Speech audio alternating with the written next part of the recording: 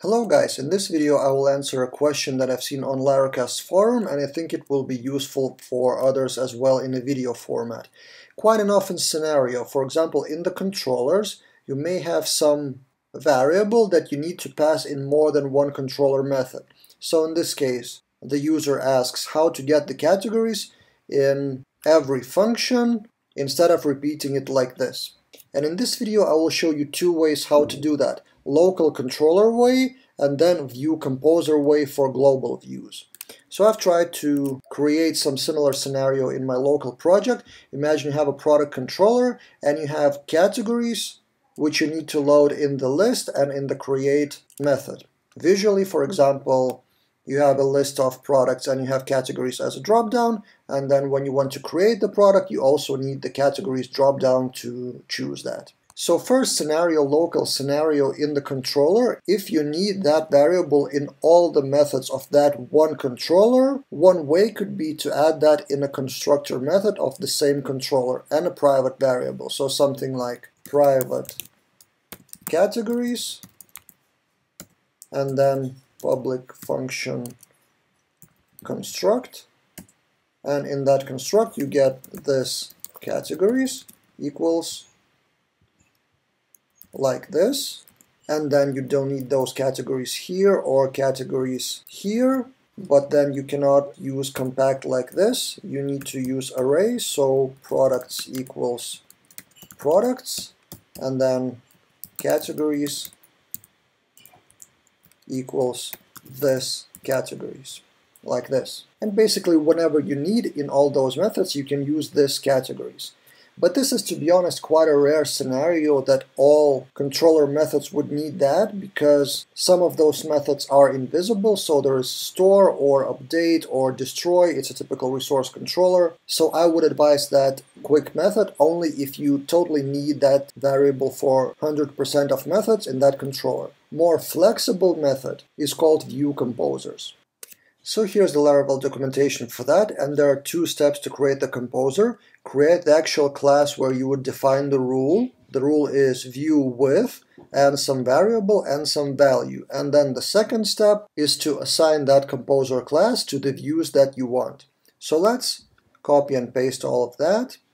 And let's create a file in app http view composers. So directory view, subdirectory composers, like this, and let's create category composer. Category composer PHP. We paste all of that. Of course, we need to rename a lot of things. We don't need this. Category composer. We don't need any repository. Actually, we don't need any constructor. And we only need that rule. So view with categories equals product category, in my case, all. So we have our category composer. Now how do we bind that to the specific views? If we get back to the documentation, there's a file called view service provider, but in fact we can do that in app service provider because there's no specific file. If you go to app providers, there's no view service provider specifically, but we can do that in app service provider. In boot, we copy and paste from here. We need to choose the right facade, support facade. This one, view composer, views products index, admin products index. Callback is category composer. And also we can define the views as array, not only strings. So array, admin product index, and also admin products create. So you can define multiple views, and that's actually the whole point with the callback to that category composer. And that means that all those views will contain by default the value of categories. So categories as variable will be accessible in those views even if you don't pass them from here. So we delete all of that. We don't need categories here. And in the create also we don't need categories. So categories will come from view composer. Let's refresh the page. And as you can see, the categories are available in both products create or in products list. They're also here. And also you may want to have some global variables in all the views. So to do that, there's another way.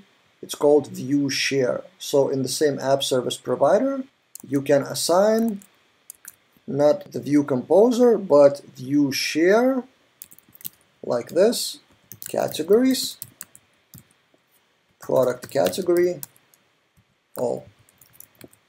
And refresh the page, the categories are still here, and add product, the categories are still here, now coming not from view composer, but from global view share.